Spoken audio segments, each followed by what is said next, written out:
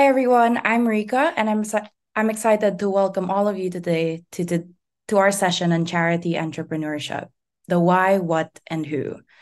The talk will make up most of the session. After the talk, we will then have a Q&A, which will be live. And to help us facilitate the Q&A later, please forward or type in any questions you might have for Steve in the live discussion question portion on Swapcard. There, you can upvote each other's questions so Steve can answer the most pressing ones live later. Now we're clear on the session and Q&A format. It is my pleasure to introduce you to my colleague, Steve Thompson, who's our speaker for today. Steve studied philosophy and entrepreneurship. He worked for 10 years in the corporate sector as a senior leadership development consultant. Steve also launched his own school for entrepreneurs. He co-founded Training for Good, an EA meta charity that focuses on tech policy and journalism. And right now, he works at Charity Entrepreneurship, one of the major EA organizations. Here's Steve Thompson. Hello, you're very welcome. Your career, talent, and time are the most valuable assets you have to help improve the world. So can you imagine the impact that you could achieve by starting a whole new charity? I'm Steve. I co-founded Training for Good, and I work with Charity Entrepreneurship. And prior to this, I worked in the corporate sector as a leadership consultant. And the purpose of this short session is to give you the opportunity to really consider if founding a charity is for you. Okay, so you're probably immediately thinking about, well, fit, failure, and alternatives. But before we get into all of that, let's look at why being a founder is even worth considering.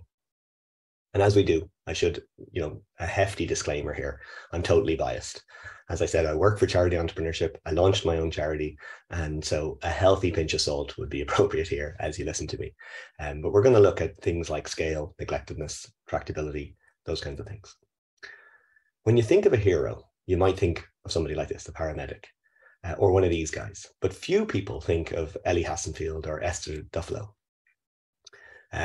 But these are people, real people, entrepreneurs, charity founders, and they've saved a life, indeed many lives perhaps, for every day they've lived. So let's take a look at a couple of specific people like this, and maybe they're a little bit more relatable as well. So 2 years ago, the research team at Charity Entrepreneurship identified lead poisoning as a pressing and under-resourced problem. It causes 902,000 deaths a year, 1 trillion in lost income globally, but there was only about 11 million in donor funding going to it. So it's costing trillions, and it's getting 11 million. So we recruited Jack and Lucia, 2 young EAs, very much like many of you, to start the lead exposure elimination project. Neither Jack or Lucia had any experience in lead or poisoning or lobbying governments. They were smart and committed and willing to step up to the plate and try. And within 3 months, they convinced them allowing Bureau standards to enforce regulations and to get lead paint off the shelves. 2 years on, their work has protected about 215,000 children from lead poisoning, and this is the equivalent of about 43,000 DALI equivalents averted. So not too bad. And now they've ongoing campaigns in 8 countries, and they're just getting started. And this talk is about how we find these ideas, how we train those founders, and how well it works, and why, most importantly, it might be for you. So I want you to imagine that Rob Mather, who started the Against Malaria Foundation, just decided not to start it. Just for a moment, just consider that. So he could have just stayed in his consulting job, but he didn't. He stepped up to the plate. He didn't have a lot of experience with anti-malarial bed nets. He didn't have much expertise in malaria, but he just said, this has to happen. Nobody else is going to do it. I'm going to do it. So just imagine for a moment he hadn't done that. That's 200 million bed nets that wouldn't have been distributed. 200 million bed nets that wouldn't have gone out there and saved lives. He's saved maybe about 3 lives just since I've been talking. In fact, if we zoom out a little bit, all of the GiveWell top recommended charities were started by someone, a person, who really didn't know how it would go, and it's almost certain none of them knew how important their work would become. In fact, GiveWell itself, imagine Ellie Hassenfield, Holden or Ellie just stayed as an investment analyst. That means no GiveWell and no open fill. But going even further, imagine Will MacAskill hadn't started giving what we can, and CEA, and EAGs by extension. So all of us here today, much of the good that we will do in our careers stems in part from a founder, from somebody pushing over the first dominoes and creating the container within which we'll all act. Joey Savoy from Charity Entrepreneurship, he started Charity Entrepreneurship. So if he hadn't done that, perhaps all of the charities that CE have launched, all 23 of them, a lot of that good would just evaporate from the planet. So sometimes the most important thing to do is to say, I'll do it. I'll step up to the plate. And ultimately, everything is started by someone, and we need more someones. So GiveWell, Animal Charity Evaluators, Founders Pledge, and so on. All of these things just wouldn't exist. So let's zoom in on someone, on what someone might need to start a charity to address, right? So here's a slum in Lucknow in India, for example, and we see the need for charities maybe to focus on sanitation or education, nutrition, causing stunted development in children, economic barriers maybe, but then there's violence, particularly violence against women, and so on and so on. And this is just in one slum. But what if we zoom out to the entire city? Well, there's 65,000 slums in Lucknow alone. And then if we zoom out far more to the entire province, we see many more. And then if we zoom out to the whole country and indeed out to the whole world. So there's just so much need, there's so much scope for charities. And that's not to mention all of the other problems and opportunities that we could say, you know what, I'm going to do it. I'm going to step up to the plate. Mental health, forced migration, food security, gender inequality, peace, so on, biorisk. There's just so many areas and so few people willing to step up to the plate. It's very neglected. How many people would you say are actually working on AI safety at the moment? Okay, AI, AGI in particular is potentially going to very negatively affect billions of lives in the future. And yet some estimate that as few as 300 people are actually working as their job full-time specifically on AI safety. 300 people on the entire planet. So I think there's room for a few more. What percentage of EA funding is actually being deployed at the moment? Would you say it's 50%? Would you say it's 10%? Well, it's probably closer to 1%, simply because there aren't enough great charities to invest in. There's a recent call for ideas and projects. FTX got 1,700 applications and funded about 70 of them. So there just isn't enough really high quality charities being started. We need a pipeline. We need a pipeline for GiveWell and for Animal Charity Evaluator type charities to take, and these take years to get going through the piloting stage, and we're not seeing enough coming through. Then consider the number of EAs, right? Let's just say very simply that there's 20,000 of us, with most orgs having about 10 staff or so on average. So that means we would need to create like about 1,900 new organizations just to absorb the current talent pool to get everyone working on the world's most pressing problems. The most upvoted post on the EA forum was about how frustrating it is that there's so few jobs in EA. And this is only going to get more pronounced as EA grows. It'll take leaders, founders, people like you who say, you know, well, we can't wait for someone else to do it. I have to step up. And don't forget, you don't need to be absolutely the smartest person. The best founders, what they do is they create containers and then attract the smartest people into them and give them, you know, the place within which they can work on really important stuff. Currently, we have hundreds of super smart researchers without clear direction. And the best bit is you can use those super smart people to figure out the direction. But they need leadership. They need somebody to step up to the plate and say, right, we're going to do this together. Lastly, just consider the replaceability here. So, you know, maybe there's another job that you're considering, and maybe it's an ops job in an EA org. Great, super. But it's very likely that somebody else would be willing to take that job, and they do a good job. Whereas when it comes to starting a new organization, then it's very unlikely that somebody will step up to the plate and take your place. So all of that impact that you could have kind of evaporates if that's the case. Okay, so moving on. Can we remove the barriers and get these kinds of charities launched? And if we do they have the impact? Well, to address this, the first thing I need to say, and I need to be very, very clear in this, is that CE, Charity Entrepreneurship, our organization, doesn't have the monopoly on starting charities at all. In fact, most of the exceptional charities in the world, nearly all EA orgs, for example, weren't started by charity entrepreneurship. But given that I work with CE, it's what I can speak to and it's what I know more about. So we're going to be focusing there. But I just want to make that very clear from the start. Okay, so in CE, through our program of starting charities, about 40% are estimated to exceed the cost effectiveness of the strongest charities in their fields and have been supported by multiple independent bodies like Open Philanthropy, GiveWell, EA funds, that kind of thing. So we reckon about 40% of those that come on the program, of the charities that we start, will go on to become GiveWell recommended or equivalent leaders in their respective fields.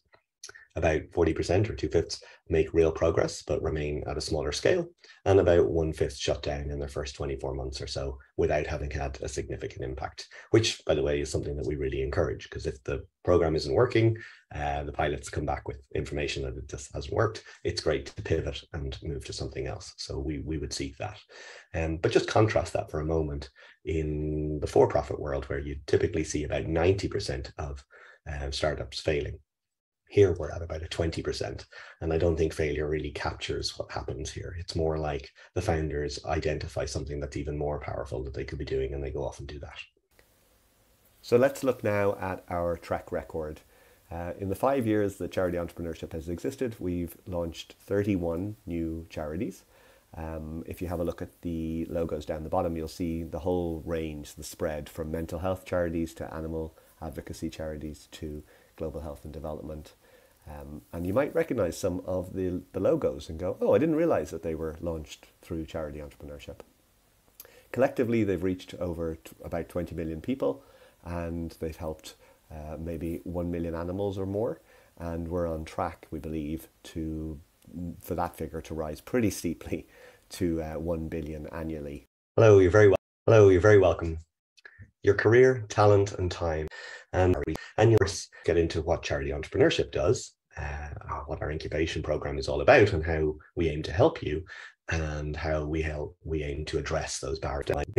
It's certain 20 staff, 40 staff, and many of them are still at that very small, like 1 or 2 people operating, but still having significant impact.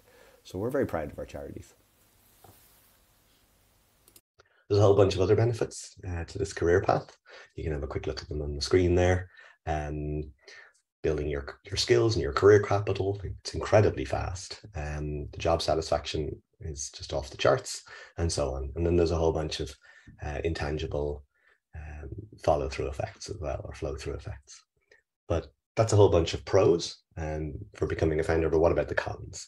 It's certainly challenging, and it's definitely not for everyone. So why not? Why would you not start a charity and do this? Well, our best estimate is that if you can, for example, earn to give and donate more than $200,000 per year to GiveWell, then you would probably be better off doing that than being a founder on average. So it's kind of the expected value of each founder that comes through the program is roughly the equivalent to $200,000 a year. So if you can do more than that by earning to give, we suggest you do that.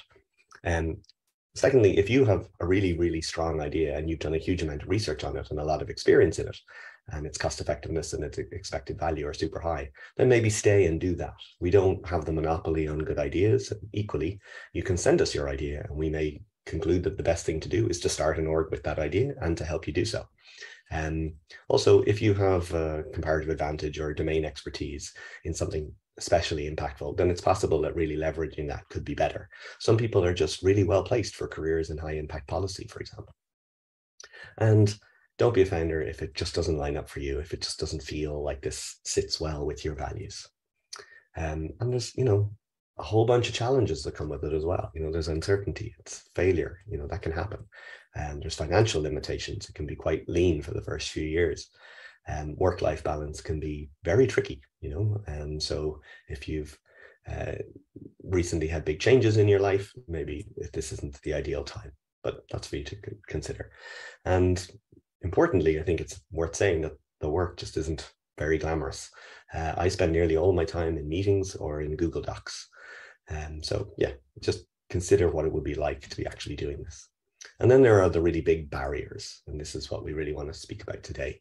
So, you have to have a really good quality idea, one that's well researched, that makes sense, that, has the ability to translate or potentially translate into a huge amount of real impact.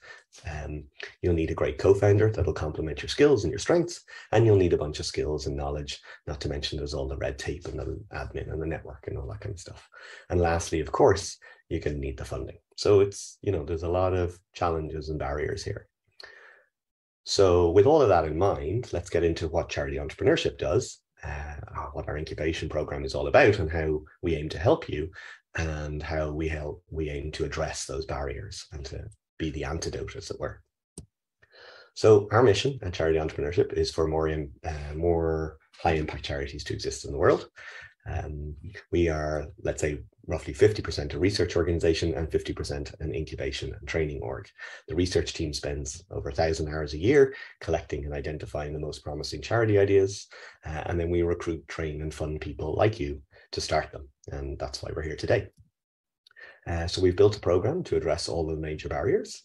We provide you with the idea. So that's where the research team comes in. I'm going to speak to that just for a moment, and then we'll come back to the other parts of the program. So how this works? Well, each year the research team goes out to the community and the literature and searches for literally hundreds of ideas for promising charities.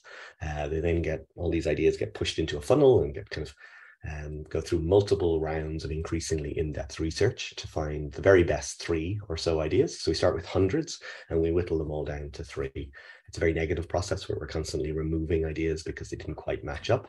And traditionally the research has targeted ideas that are at least 5 times as effective as the Against Malaria Foundation.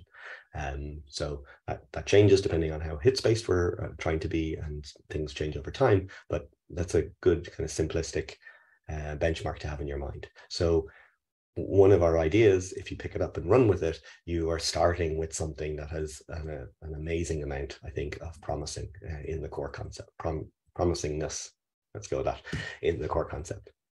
Here are some of the ideas that we're interested in launching, because once the research process is finished, what we do is we turn these ideas into quite in-depth reports and we publish those on our website. So these are the ideas we're going with. Okay, so that's the funnel. So once we have the ideas in place, then we attract people onto the program, and we do an awful lot of time.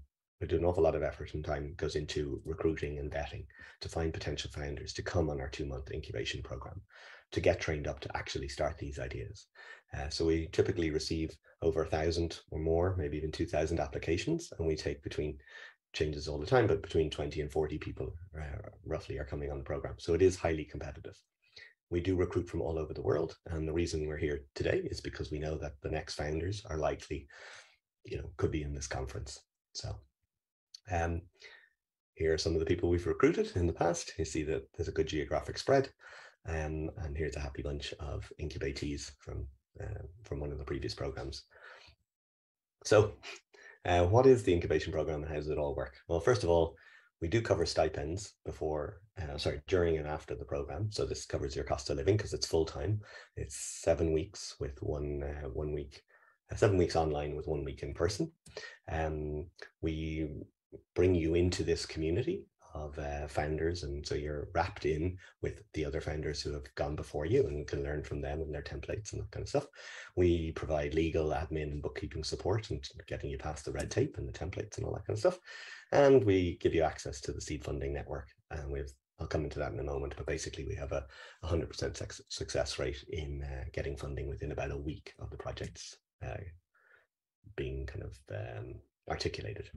So how does the program go? Well, it starts off with 6 weeks book club, about an hour a week getting to know each other and the theory. So this gets a lot of the reading and the theory out of the way before the program starts properly. So after about 6 weeks of doing that, then the program kicks off. And like I said, it's 7 weeks. It's full on. It's very, very full time. And there's 1 week in person, typically in London, where we bring you over. We put you up, make sure that costs are covered for that. But yeah, so it's roughly 7 or 8 weeks long. And when I came on the program about just over a year ago, I thought we'd come in on Monday morning as the first day and we'd meet Joey or we'd meet one of the other great lecturers and they'd introduce themselves and we'd go through a talk and then we'd go into Zoom rooms and we'd go to breakouts and all this kind of stuff. Wasn't like that at all, not even a little bit. Monday morning of the first day, we get this email which says, hey, here are the 10 projects or assignments you're to do for the week, and here are the 10 people from the program you're to do them with. So you're just thrown straight into the deep end. Here's a bunch of lectures, here's the assignments, now go. So I was a bit shocked, but I thought it was very cool. I loved it. And we're just straight into the thick of it, trying to build, you bump into things, you get loads of feedback, you're working with the other participants on the program. So really what's going on is that for the first month of the program, you're trying out these different assignments, and you're trying your fit with the other, incubatees, the other participants on the program. So in the morning, I might be working with one of them on a pitch or a budget, and in the afternoon, I might be working with another person from the program on a 5-year plan or some kind of M&E strategy or something like that. So you're getting to try out what it's like working with these people in fast-paced, challenging assignments that have clear deadlines. And it's a very good way to understand how well you work together. And then at the end of each week, you give feedback to CE to say, hey, I got on really, really well with this person, not so much with that person, and I'm leaning more and more towards this idea. So as the weeks move on, you're narrowing in, and we're giving you more time with the people that you work better with and less time with the people who your match isn't quite so good with. So you're getting closer and closer. So roughly by the end of the first month, you've decided who you want to work with and which charity idea you're most kind of excited by and have best kind of comparative advantage for. And then you spend the second month working with that person on that charity idea for real now. So rather than doing the assignments kind of for the sake of doing the assignments, in the second month, you're doing them to actually build the project plan, the measurement and evaluation, the budget for the charity that you're now going to launch, so that by the end of the second month, you have this stack of projects that are all done. And that's going to enable you to put that together into a proposal for funding. And it's that proposal for funding that CE then take away, bring it to their network of funders, of seed funders. And typically within a week or so, nearly all of the projects get funded. And we're seeing people get funding of up to $200,000. So it takes about a week, and then about a week later, the funding arrives in your bank account, and a week later, you've launched the charity. So it's very, very immediate upon completion of the program, if that's what you choose to do. So some of the stuff that's actually on the program, some of the content would be monitoring and evaluations and basic statistics, a lot on decision making. The majority of it is around decision making and making really, really good quality decisions, even under uncertainty about what direction your charity is going to take. So you'll work on task management, organizational prioritization, forming a board, budgets and legalities, all these kinds of things. All very supported, all with templates, and people have done all of this before when you come to it. So you're very much like going, okay, how's it been done in the past? Right, we're going to do the equivalent of that, but for this new charity idea in our own way. So like I said, that leads up to your proposal, which is like maybe a 10-15 page document that goes away for funding, and the seed funding typically comes in within a week, as I said. So in short, charity entrepreneurship, we have the ideas, we have the funding. What we need are more courageous people to step up to the plate and say, you know what, I'm willing to give this a really good shot. Couple of examples now. So we're going to take a step back and take a quick look at a few people who have done this in the past. People who have come on our program and where they're at now. So the first example is Fortify Health. So this is Nikita and Brandon, two young people, no majorly relevant experience, but they stepped up to work to reduce anemia and its long-term health effects, particularly in children at scale in India, by partnering with mills who fortify flour with iron and folic acid and vitamin B12 and that kind of thing. So it's such a simple idea in one sense. We need to get these vital nutrients into millions of kids, right, to stave off all sorts of health problems. Okay, so how do we do that? We could send out tablets, but that's extremely expensive, and then they're not necessarily going to take them, and it's very hard to track. So what if we just put the nutrients into the flour at source in the major mills, and then that gets distributed to the wholesalers, who in turn distribute it to the bakers, who in turn distribute it to the villages. So this is working. We're a few years on, and they're delivering those crucial nutrients to about 192,000 children every single day. This has been so effective that GiveWell have just given Fortify Health a $8.2 million grant, scale-up grant. So just take a moment just to think that through for a moment. Two young people, just like you, started this charity, and a few years on, they're getting 8 million from GiveWell, and they're getting their nutrients into 192,000 children every single day. What would it feel like if you woke up tomorrow and you knew that because of you, there was 192,000 children that were getting that kind of thing? Just think about how that would feel. I know it's a very un-EA thing to do. It's just to actually tap into your feelings and imagine what it would be like to get up in the morning and do that. But I think it's a really important thing. Does that excite you? Does that fill you with motivation? Okay, so that's Nikita and Brandon. Next up, we have the Fish Welfare Initiative. So this is Tom and Haven, and they were incubated in 2019, and their organization improves the welfare of farmed fish, primarily in India. Fish are very numerative. There's an awful lot of fish being farmed, and it's good reason to think that they are very capable of a lot of suffering. So what the guys in the Fish Welfare Initiative have been doing is they've been collaborating with farmers to improve the water quality and to lower the stock densities of the fish in these farms. And so far, it's over 1 million fish or a million animals as a consequence of their work that aren't spending pretty much their entire lives gasping for oxygen, thanks to Tom and Haven and the team. So again, we're thinking about what would it feel like if that was fairly salient for you? Would that be very motivating?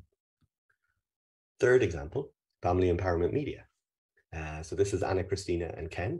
And what they do is they run ads educating families, primarily in Nigeria, about contraception and family planning. So radio programs, radio ads, just basically saying, hey, here's some facts about contraception.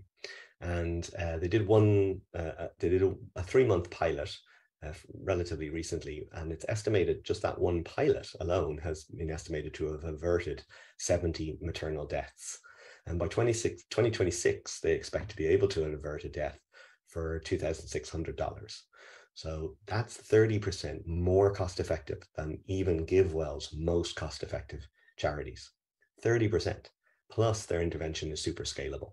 So we have very high hopes for FEM. They've done amazing work to date. And yeah, it just seems like another standout charity. The most effective charity of them all, and I'm kidding here clearly, is Training for Good, because I co-founded it. So together with Jan Willem and Gillian, we are an EA meta charity, and we provide training and placements to into highly promising career paths. So we're helping people like you break into impactful careers in journalism, in biopolicy, and AI policy. So it's a very different type of charity than the ones I was mentioning before. So I just wanted to illustrate that. Some common concerns that we often talk to people about, so some things that might be going on in your mind, is I don't have a great idea. That's fair. I didn't have a great idea for a charity when I started it. I was lucky enough to pick up one of the charity entrepreneurship ideas. So that's one of the reasons we do that, is that it's very rare to come across a great entrepreneur who also has done the research. So yeah, hopefully you understand that. You prefer your own idea? That's absolutely fine. Or CE's ideas aren't for you. So 2 things on this. Yes, if you do have your own idea, we would love to hear from you. But do recognize that our bar is, typically or traditionally was 5 times as effective as the Against Malaria Foundation in expectation. So if it's significantly lower than that, then, grapple with why we would want to really put all our energy into starting that rather than one of these other ideas, because then obviously we would be losing the difference. Alternatively, you might just feel, oh, okay, so none of the particular ideas on the ticket this year, as it were, are for me. None of those animal ideas or none of those biorisk ideas are particularly lighting me up. That's totally fair. I would say, however, that one of the most common things we hear from the participants on the program is that how often they change their mind. And I certainly experienced this myself, that during the program, I was constantly pivoting between different ideas. As I learned more about them, I got much more excited. And so to take a cursory look at the ideas as they are in the reports and then go, yeah, that doesn't really do it for me, I think is kind of missing an opportunity. So expect yourself to, if you were to engage with it more and really dig in and really think through the cost effectiveness and the level of impact that's potentially there, expect that your motivation for that idea would significantly rise. There's very good evidence that that's the case from everybody else who's been on the program, or many other people that have been on the program. Another misconception or concern is that there's 3,000 people are going to apply for this, and I won't get in. It's totally fair. Yes, the majority of people will not get in because it's a recruitment funnel, and that's always the case. But it's more like, is the upside worth the effort? And I'll speak in a couple of moments about our application process and how we've tried to make that as valuable as possible. But also, I would just qualify this 3,000 number and say, look, in real terms, we don't get 3,000 applications. We get a number of 100 applications per round that are highly relevant, and that the people are, well versed in what we do and have really read the website and stuff. So we get an awful lot of applications that aren't really applicable, shall we say. So if you're an EA and you're attending a conference like this, you're definitely in the running. You're in the mix of people that are quite likely to get in. Yeah. Okay. I lack the relevant expertise. Well, yeah, I think this is a legitimate concern. I think there is a lot of, there's a lot of expectation that you're supposed to be superhuman and have just be unbelievably high performing and these kinds of things. And it's just not true. It's not fair. And yes, we recruit for very, very good people, but we don't recruit for superhuman people. And when it comes to expertise specifically, and almost none of us have the expertise in the particular charity idea that we go ahead and launch. Jack and Lucia didn't know much about lead exposure or lead poisoning before they started that. Family Empowerment Media didn't know anything about radio ads before they started, and so on and so on. It's just the same story again and again. It's more, are you willing, not are you a 100% expert today? It's more, are you willing to commit to this and to become an expert over the 2 months of the program and the first year of running your charity? It's, are you willing to become obsessed and become an expert rather than are you already one? Another common concern is it's very risky, I might fail. This is totally understandable. And yes, it's possible that you'll fail, but I think it's worth really thinking through what you mean by failure. So failure in the for-profit space might be that you rack up a load of debt, you end up in court, bankrupt and these kinds of things. And it's just not possible in the charity sector. You can't actually go into debt. So failure really looks like you spend a year or two giving it a go. You learn a bunch of things and you learn that it doesn't work. And you write that all up, you contribute that to the community, and then you pivot away and you do something else, hopefully leveraging a lot of the experience that you've had. That seems to me like pretty much the worst case scenario for failure here, which isn't exactly a terrible downside. So I think it's worth thinking through what you really are afraid of in terms of failure. We encourage and expect a certain number of the charities to fail because that means we're pushing things and we're pushing things towards their limits, and that's a good thing. So if nobody was failing, then we're clearly nowhere near pushing ourselves hard enough. I'm too young, I'm too old, I'm too specialized, it's too far away, all of these concerns. So some of these are a little bit more legitimate than others, but in the whole, they're not really things that we bet on or pay too much attention to in the vetting process. We've had 19-year-olds on the program. We've had 60-somethings on the program. I'm certainly one of the older people that's been on the program. But yeah, it's just not something that's a major consideration. Can it be far away? Yes. Are you willing to move for this is a good question to ask yourself. The guys who set up the Fish Welfare Initiative, for example, have spent quite a lot of time in India. That's totally, that's a part of that deal. Whereas on the other hand, in Training for Good, we're all still working remotely and probably will for the foreseeable future. So none of us have had to move at all. So it really depends on what kind of charity you start. I don't know if I'm a good fit is a very common concern we hear. And this is something that's totally reasonable. Of course, you don't know if you're a good fit because you've never been a charity entrepreneur before, so you don't really know what it takes. Plus, we're all very biased about ourselves. We typically in EA, we have a lot of imposter syndrome and we don't think that we're good enough or that we think other people are even more impressive or whatever happens to be. And I would say that, in this case, it's kind of legitimate that you don't know if you're a good fit because, as I say, you've never done this before. But we know what makes a good fit because we've been doing this for many years, and we've built up a pretty good profile and understanding of what it takes. And we're going to be able to tell you whether or not you'd be a really good fit. So the best way to figure out if you could be a good fit is to apply, and then we'll figure it out together, as it were, rather than, well, I don't know if I'm a good fit, and then not applying. Well, then you don't know, you don't learn anything that way. So yeah. You might think that you're not ready. This can be true, obviously, depends on how fresh out of college you might be, or how fresh out of school you might be, whatever it happens to be. And we'll say that we've had people on the program and people who started up charities that didn't finish college. We've had people who have a lot of experience and then came into it and realized, whoa, my experience just actually isn't nearly as relevant as I thought it was. I'm going to have to learn here. So your readiness isn't really, are you ready on day one? It's really rather, can you get ready by using the program? Because remember, obviously nobody is ready to start a charity. That's what the program's for. But can you get ready over the course of trying it for the first year or so? So the way I think about the program is the program isn't 2 months, it's 2 months plus the first year of really trying to figure out what your charity is all about and that kind of thing. Do you think that you'd be ready by the end of that process? And if that excites you, then very cool. Yeah. It's a big leap, and I don't know if I want to give up everything that I've been doing. So this is very fair. And it kind of stems on from the last point, is that it seems like an enormous commitment. I'm going to completely change my life, go down this route, and then I'm kind of going down that path and I'm locked in. And I don't think it's a particularly accurate way of looking at it. So to illustrate this, I'll tell you a quick story. Federico came on the program last year, same year I did it.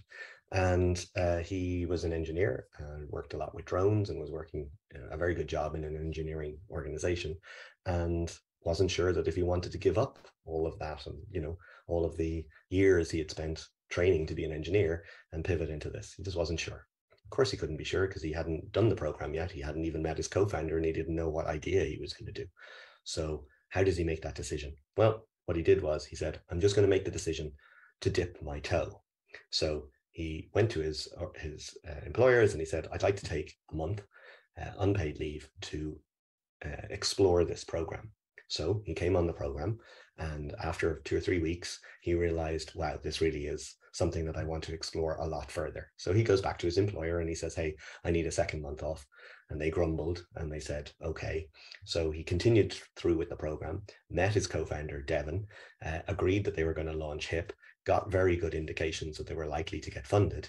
And, in weeks 6 or 7 or 8 or something of the program, finally went back to his boss and said, hey, yeah, this is what I want to do with my life. And they said, they grumbled a lot more this time. And they said, right, fine, well, you still have to work off your contract. And he said, oh, I know. So he went back to work for them for a month after finishing the program to finish out his contract, and then left and then pivoted into his new charity, which is doing great.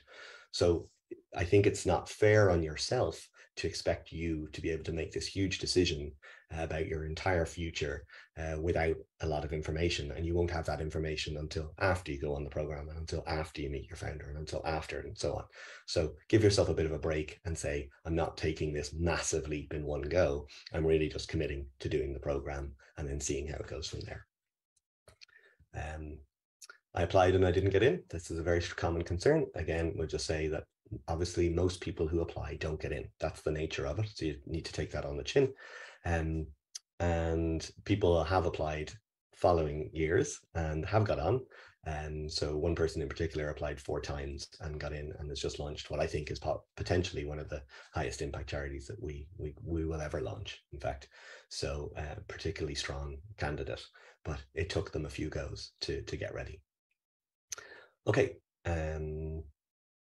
Yeah, one other concern that just pops into mind is that, should I go away and get more experience first? And I just very quickly ask you to, or invite you to think through that and say, well, which would be better? You getting 2 or 3 years experience working in another job and then starting the charity? Or would it be better to do 2 or 3 years of trying to start the charity and then running the charity? So, cumulatively, I think it's more about the relevance of your experience to what you end up doing that really matters.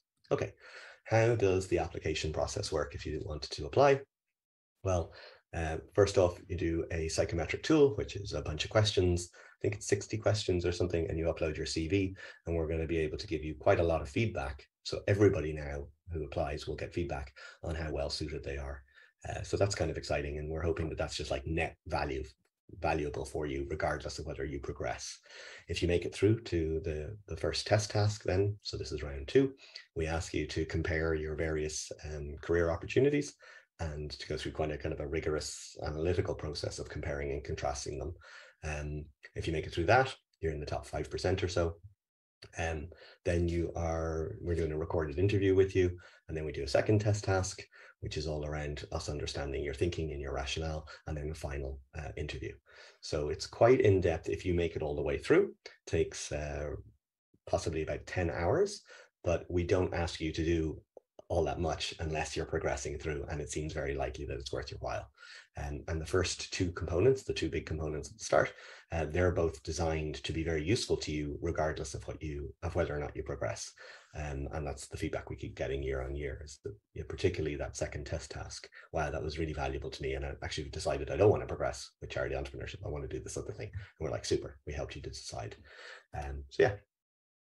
So finally, just to close up, imagine Rob Mather hadn't started the Against Malaria Foundation, or imagine Joey hadn't started charity entrepreneurship, GiveWell, OpenPhil, CEA, EAGs, the whole lot. And then just imagine, well, where could you fit into all of that? What's the small thing potentially that you could start that one day could become big? Because none of those guys had any sense of how big their operations would become. So just consider that one day you could be on that list, as it were. And lastly, just please go on our website, charityentrepreneurship.com, take the quiz, really consider this, think it through, see how much of this applies to you, and then apply, and or see you at the office hours later on in this conference. So yeah, thanks guys, and hopefully see you soon. Thank you, Steve, for that wonderful talk. Now we'll head straight to the Q&A. So I've looked at the questions available on the live feed and arranged them by themes. Here's the first question. What would you recommend for someone to do after this talk if they want to generally test their fit for this path or work towards becoming a great charity founder? Yep. So I would suggest the first thing to do is to have a look at a couple of videos on our website, and we can post links here as well. I already have posted some of them, like giving you a better sense of what it's like on the program, some of the challenges and the benefits of the program, so you have a really good sense of what it is. Once you've done that, I would encourage you to sign up to our newsletter so that you can kind of stay in touch with us and kind of get the latest updates. And then probably the most concrete thing is that we have this quiz on our website, which asks like 24 questions, I think it is, about your level of fit for this career path. So you can go in there, you can answer those questions as honestly as you can. And then what it does is it actually spits out and produces a kind of a report for you and gives you a sense of how good how well you line up with the characteristics and traits that we've noticed in the past are the things that are commensurate with success of this kind of endeavor. So it gives you a really good sense. It's like a narrative approach to exploring whether or not you'd be a good fit. And that's on our website. It's called the Charity Entrepreneurship Quiz. Okay, so you've already mentioned fit and touched on it a bit. So a lot of the questions were actually around that, from age limit to key experiences required to having specific backgrounds or specific expertise. So more broadly, I wanted to ask, what traits do you think the most successful charity founders in our program have? Yeah, so it's actually a really broad question. We have like very neat answers for it because we get asked it an awful lot. And again, I put a link in the chat box, and let me just find the correct link here. It's called "Who's a Good Fit for Our Program," and I'll put that in the chat now because it's worth delving into this in a bit of detail rather than me just giving you the very like top level highlights. So that's in there now as well. But yeah, broadly speaking, there's 5 main things that we think are particularly important. And the top of that list is much more important than probably the rest, right? So the most important thing is, are you ambitious about having impact? Are you morally ambitious? Do you want to have not just a lot of impact, but you want to use your career to maximize your impact? And that kind of the difference between wanting to have a lot and wanting to really, really go for it seems to be the key differentiator that we notice amongst the best founders. Then then there's four others, right? Sorry. So by the way, Rika can jump in as well. She works on the vetting team and is very involved in this. I might hand over to Rika in a moment. But yeah, another one that's very important is kind of taking a very skeptical approach. I think most organizations outside of this space, like, that start charities and stuff, they essentially go looking for the evidence that their idea is working. Whereas our founders are built to essentially go for looking for the evidence that it might not be working. And then if they fail at figuring out that it's not working, then it kind of implies that it is. So it's taking a much more scientific, much more skeptical approach, really rigorous, or as rigorous as is possible in your domain, and looking for convergences of evidence, or triangulation of evidence. So like, we'll look at this source of evidence, that looks good. We'll look at another source of evidence that what we're doing is working. And if a third one comes in, okay, what we're doing probably is working. But the default is to assume that what we're doing isn't working. Rika, do you want to add one or two? Yeah, so another one is startup culture fit. Are you someone who is able to work autonomously?